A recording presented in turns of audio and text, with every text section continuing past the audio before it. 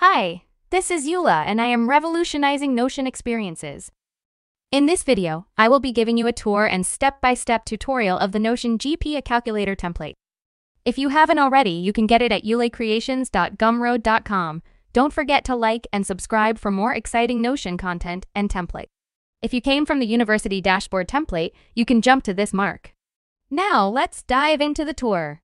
On this side, there's a callout block for quick navigation to all the databases in this template, as well as the quick buttons for easy tracking of grades. You can add more to these buttons that will suit your workflow. Here you have your university's grading system. There's also a version with a P class and another one with this grading system. We will also cover them in this tutorial. Here you can see your GPA for this semester, your overall GPA and your grades for every course you are taking this semester. For the GPA and current semester sections, just change the filter accordingly when the semester changes. You can do that by clicking these menu buttons. Click Filter, then input the semester.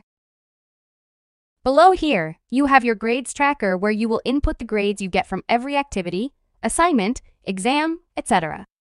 Here, you can also see the academic coursework criteria for each course. Now that we have covered the tour, let's learn how to manage your own GPA calculator. First, let's create the academic terms. In the navigation, click Semesters. Input the name of the semester and the ceiling grade in your university. The ceiling grade is the highest grade you can achieve in your university. That is all you need to input.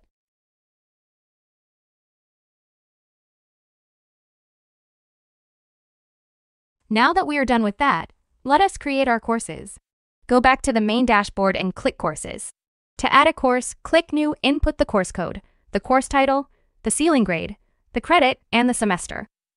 Add an icon for visual appeal. Do this for all the courses that you will add. In the GP, a calculator version with a P, just tick the checkbox under the AP property if it is an AP class.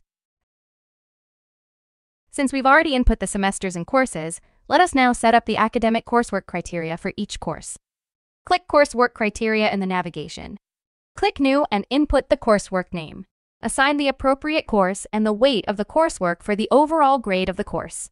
Add an icon for visual appeal. Now, do this for every coursework you will add. Ensure that the sum of the weights is equal to 100. Repeat this for every course you're taking.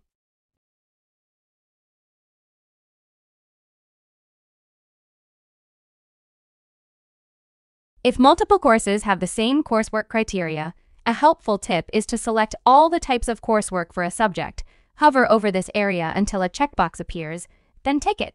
Click Ctrl-D or Command-D to duplicate the items. Uncheck the first box of the duplicated items, then check it again.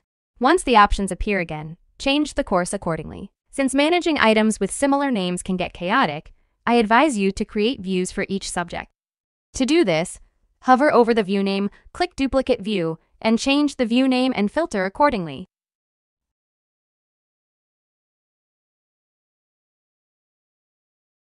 Now, we can input our grades for the coursework. Go back to the main dashboard.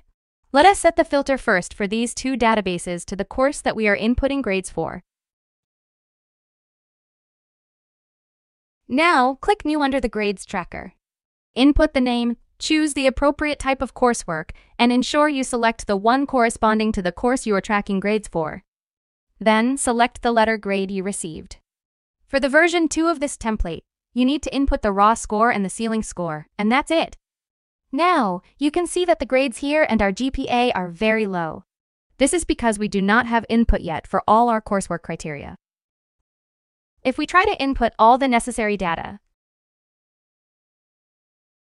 we can now see substantial data in our grades and GPA overviews. That concludes our tutorial. If you are interested in more of my templates, check them out at eulecreations.gumroad.com. I offer a variety of free Notion templates that will revolutionize your Notion experience. For updates and Notion tips, follow me on social media. And remember to like and subscribe.